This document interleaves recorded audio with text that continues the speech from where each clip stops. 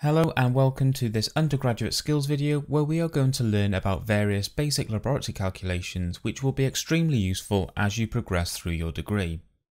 Now, why do you need to know about these calculations? Well, it will allow you to analyse scientific data, and once it has been analysed, you can then start to understand it, and once you understand it, you can start to draw conclusions on what the data might show.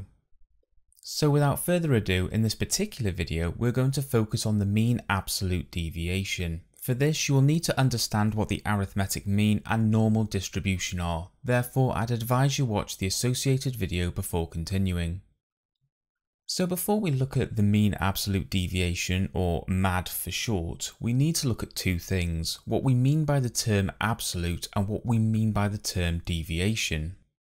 So first we have the term absolute, which in this context relates to absolute numbers. Now absolute numbers are non-negative numbers, which is to say all absolute numbers are positive, and therefore to convert a number to an absolute number we remove the negative prefix. So as an example, if we have the equation 1 minus 10, the absolute number answer would be 9, because we complete the desired sum of 1 minus 10, which is negative 9, and then convert this into a non-negative equivalent number, which is positive 9.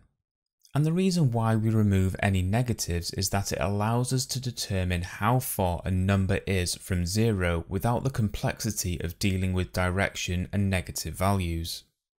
So now that we know what an absolute number is, we can start to understand what the mean absolute deviation of a dataset is. So on a very basic level, deviation is a term we use to describe the difference between an individual data value and the mean value of the dataset.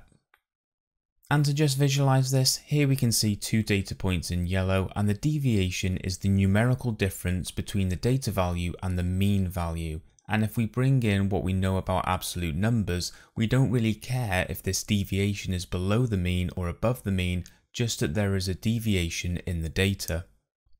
So now that we know what deviation is, how do deviations and absolute numbers relate to the term mean absolute deviation?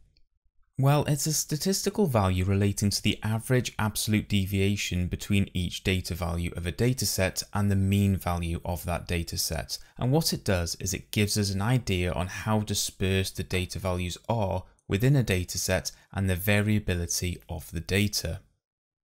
Now, one final point to note before we move on: we should only determine the mean absolute deviation on data that is normally distributed, where the data follows a bell-shaped distribution with data values closer to the mean occurring more frequently than those that deviate further from the mean.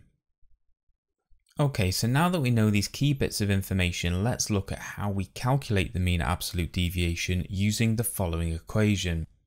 So essentially, the mean absolute deviation is the sum of our data values minus the mean of the data values, so essentially the deviation away from the mean, which is converted to absolute values divided by the number of data values used.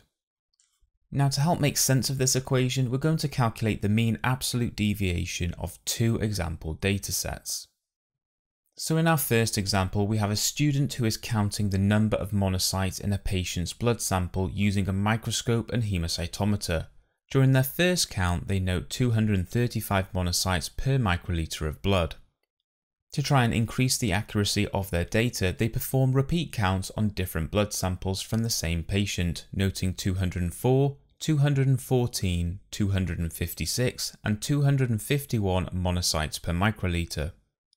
Following this experimental counting, the student calculates the mean to be 232 and now wants to know how dispersed their data is, i.e. what is the mean absolute deviation of monocytes per microliter. Now, to achieve this, they can bring up our mean absolute deviation equation, which we can now populate with all of the information from our example. So x minus x bar becomes our data values minus the mean data value, repeated for each data value, and n becomes the number 5, as this is the number of data values we are observing. Now we can start to simplify this equation by calculating everything in brackets on the top line of the equation. And once we've done this, we still have some work to do, but before we can continue simplifying the top line of the equation, all values need to be converted to absolute values. so our 3, 24 and 19 will remain the same, but our minus 28 and minus 18 become positive 28 and positive 18. This then allows us to add up each of the numbers on the top line of the equation, giving us a value of 92, which can then be divided by 5, which is the number of data observations made. This gives the student a mean absolute deviation of 18.4, or more specifically 18.4 monocytes per microliter. Now, interpretation of this number can be difficult, but in general terms, the lower the value, the less variable the data is. Basically, the data values are similar to one another with smaller differences between them. On the flip side, a higher value means the data is more variable, i.e. the data values are more spread out with larger differences between them. Now, I would like to just point out here that if we didn't use absolute values in the calculation and remove all of the negatives, a single large negative deviation could reduce the mean absolute deviation close to 0 or even below it, suggesting there is no deviation in our samples, which, as we know by just looking at the data, would be incorrect. Okay, so let's look at a second example. Here we have a second student who is repeating the same experiment but with a different patient's blood sample. This student was a bit slower in the lab and only managed to complete 4 cell counts, identifying 180, 217, 250 and 281 monocytes per microliter.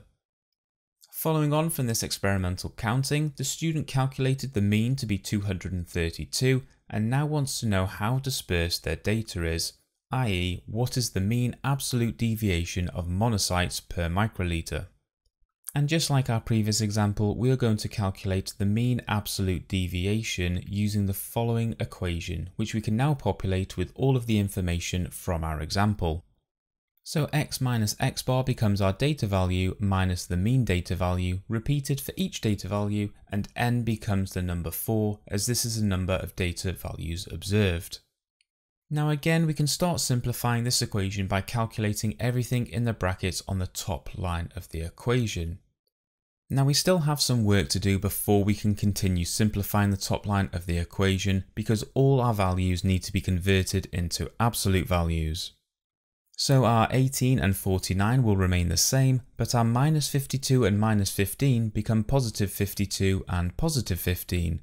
This then allows us to add up each of the numbers on the top line of the equation, giving us a value of 134. Now this can be divided by 4, which is the number of data observations made, giving the student a mean absolute deviation of 33.5, or more specifically 33.5 monocytes per microliter. Now you might actually notice something here. If we compare the mean absolute deviation of the data generated by student 2 in our second example to that by student 1 in our first example, we can see they differ from one another, with the mean absolute deviation value of student 2's data almost double that of student 1, despite having the same calculated mean values. And if we bring up the raw data for each of these data sets, we can see that for the first example, the cell counts are closer to the mean, resulting in a lower mean absolute deviation value. Basically, they are less dispersed and there is less deviation. On the flip side, however, the cell counts for the second student in our second example are further from the mean, resulting in a higher mean absolute deviation value, and that basically means they are more dispersed and there is more deviation in our data.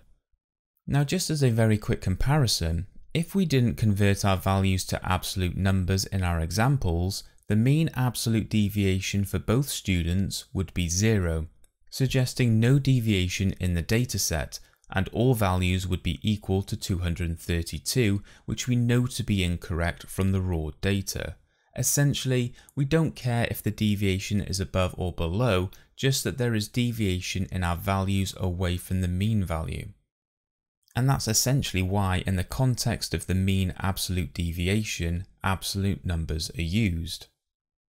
And with that, we come to the end of this basic laboratory calculations video. Hopefully you found this content useful and easy to understand. Thanks for watching, stay safe, and I hope you have a great day.